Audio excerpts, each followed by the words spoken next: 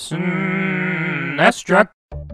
A few years ago, I made a video going over a few games that were worth a second chance despite a bad first impression. For example, it covered stuff like Super Ghouls and Ghosts, which was way too difficult for a lot of people to get into, Breath of Fire 2, which had a lot of grinding early on, and Earthbound, which is just plain weird. I'd like to pick up that train of thought again because there are still a lot of worthwhile games out there that can be difficult to get into, either due to a steep learning curve, no explanation as to what to do or how to do it, or maybe the game is just too damn hard.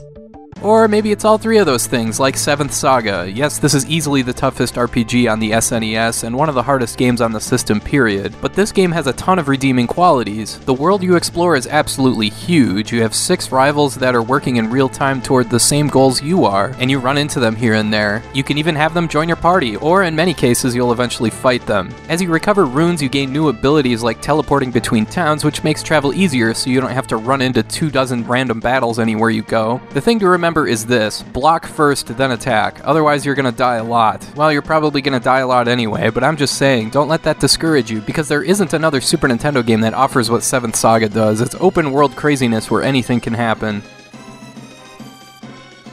I could also nominate an entire category of games, the quote-unquote cinematic platformers like Out of This World, Flashback, and Blackthorne in particular, which I think is the best of the bunch. When you see a 2D action game like this, with a dude with a shotgun, many people's first instinct is to go all Contra and treat it like a run-and-gun game, but yeah, as you can see, that's not how these games work. I understand some people don't like the slow-paced games like Blackthorne lock you into. It's one of those games where you have to play by its rules, but Blackthorne is well designed and allows you to get into a good rhythm of dodging and shooting, plus the music and atmosphere here is really well done. This is a well-made game that represents its genre very well, so if you've ever wanted to get into a game like this, Blackthorne is the way to go.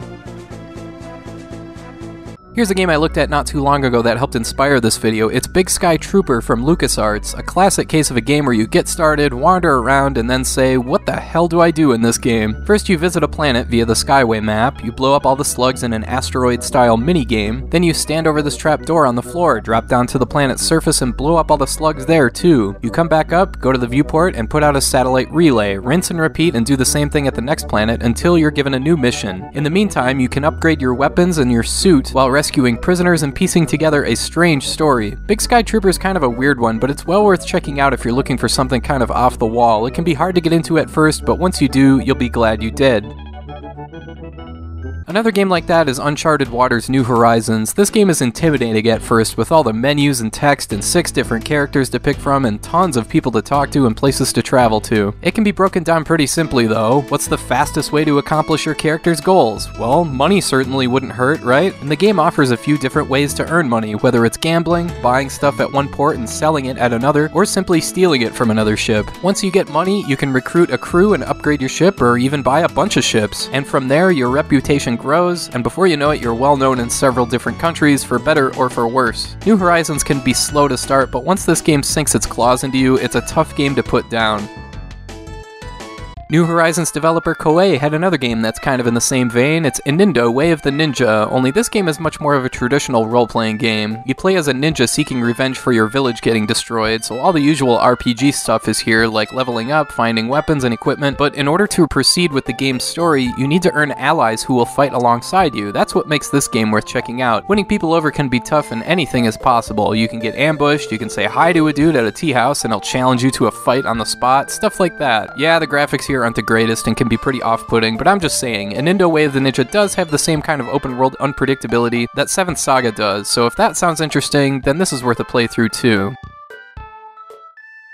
WeaponLord is a strange one-on-one fighting game. I mean, just look at these backgrounds, and these sprites look insane, and the amount of blood here rivals stuff like Mortal Kombat. The problem with this game is that it doesn't really play like any other fighting game. It's not a Street Fighter clone, and it has a completely different rhythm from stuff like Killer Instinct. It's an island unto itself, and that makes it a bit inaccessible, especially without a manual or a move list or a walkthrough. There's a parrying system here, there's weapons and moves that can specifically break weapons, a deep combo system, and tons upon tons of special moves. It's just that, like Mortal Kombat, you really need a move list and some practice in order to get used to the timing. All I'm saying is that don't dismiss WeaponLord as being too difficult. It's just a different style of fighting game, the same way Blackthorne is a different style of action platformer. And if you're able to learn the moves and learn the timing of WeaponLord, it's a rewarding playthrough because there's not another fighting game like this on any other 16-bit system.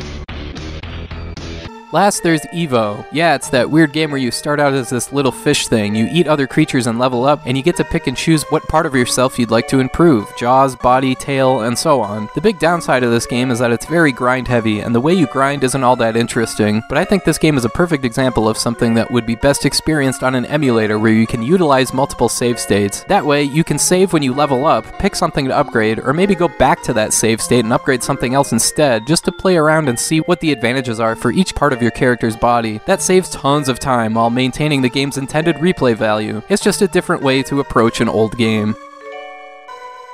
Alright, I hope this was at least somewhat useful, and maybe you'll give one or two of these games another chance, and maybe look at them in a different light. And I want to thank you for watching, and I hope you have a good rest of your day.